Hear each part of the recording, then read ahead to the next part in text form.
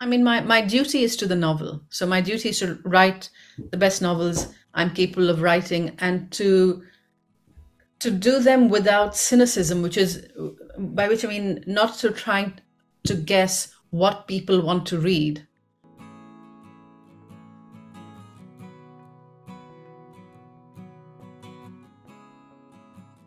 Um, there's this line early on in the book that says deep down they both knew that no one had the kind of friendship when they were 40 that the two of them had at 15.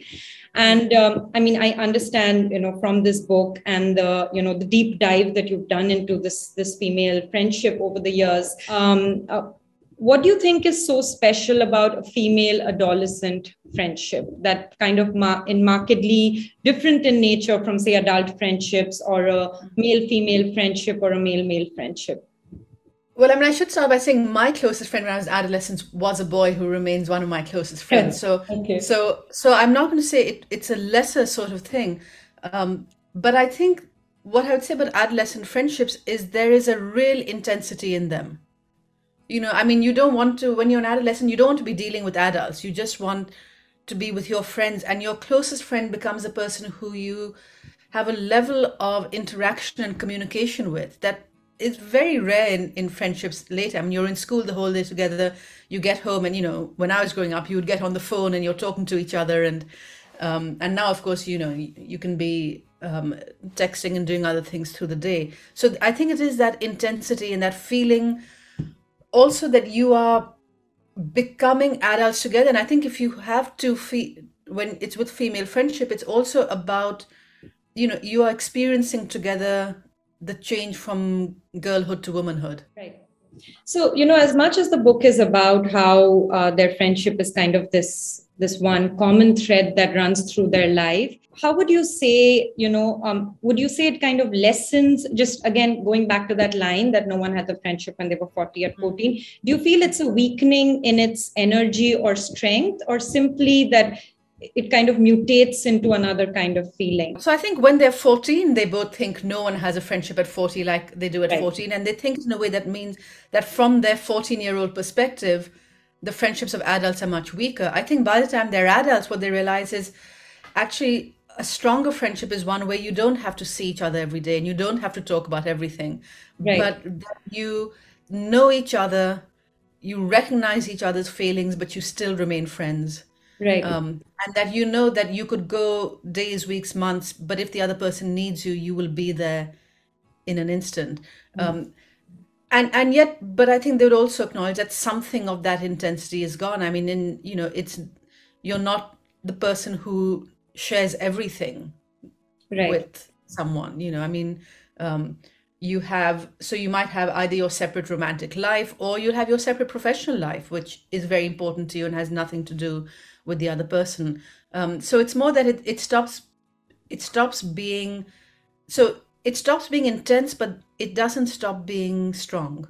It may Right. get stronger even while getting less intense. Right. And there's this one line where he tells Zara, you can't let politics get in the way of friendship. And, apart from the line at the back of your, proof copy that the 40 years of friendship between them was just a lesson in the unknowability of other people, I feel this line is kind of it distills the essence of the book.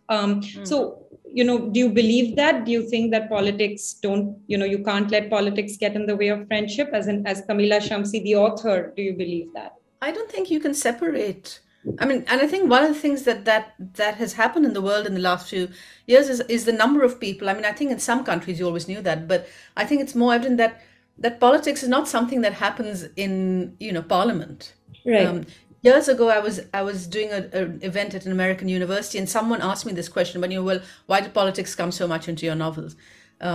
And I said, it's not like it comes in, it's part of the fabric of life. And Zara certainly sees the ways in which it's not, politics meant that when she was 14, she worried that her father would be arrested, you know.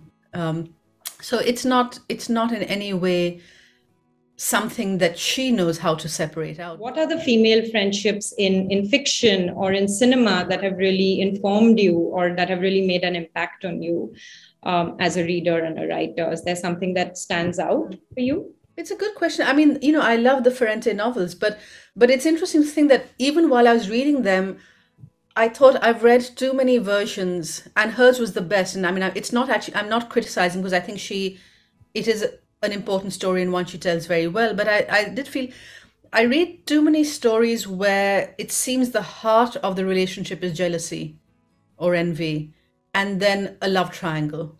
I do think something like Sex in the City, I remember when that came on our TVs and thinking, actually, isn't it nice that it's four women who are friends and for all that there are these men in their lives and all that, their friendship is a proper The friendship. brunches are more important than any of the dates. Yes. Yeah. And Yeah. when I was growing up, Cagney and Lacey, TV drama with two women cops. Mhm. I love that one as well. But right now, I've just been watching the new Amazon Prime, A League of Their Own Mhm. TV series, and that has a really beautiful friendship between these two women, Max and Clancy, which I thought, yeah, that's perfectly done. I feel one thing that tends to be common though is that they are opposite in nature.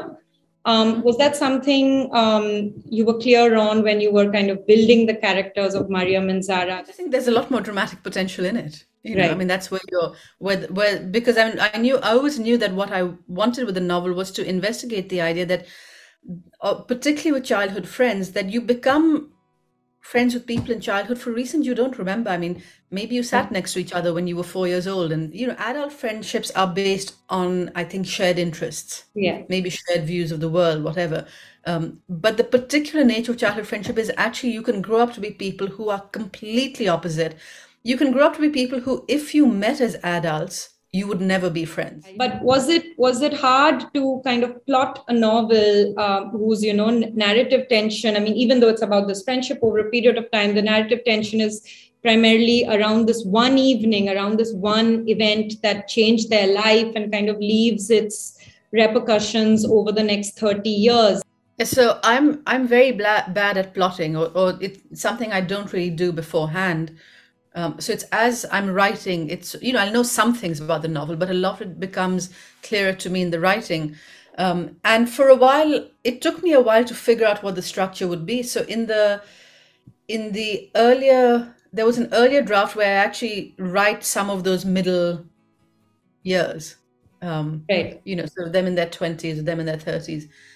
And it just wasn't working. And partly it was because that tension was slack, that, Jimmy didn't appear in those sections. And there was just, it sort of was, what is this novel about? We're spending all this time. And then we come back, decades later to Jimmy. And the first draft was a mess. My first drafts are always messes. Do you also feel as a South Asian writer writing for the world today, do you also feel that it's a duty or it's your job to speak about these issues, or you don't let those, that's not a burden on you, it's just something you genuinely want to do? I mean, my duty is to the novel. So my duty is to write the best novels I'm capable of writing, and to do them without cynicism, by which I mean not to trying to guess what people want to read, Right. but just to try and know what are the stories I'm interested in telling, and to sort of sit down and do that. No, I don't think about things like duty, which is really too heavy a word. I mean, a novel is pleasure. And then, how is someone going to enjoy the novel and believe in it as a novel and enter into the lives of these characters if you, as the writer, are entering into it with a sense of, what you must put in there because of your duty?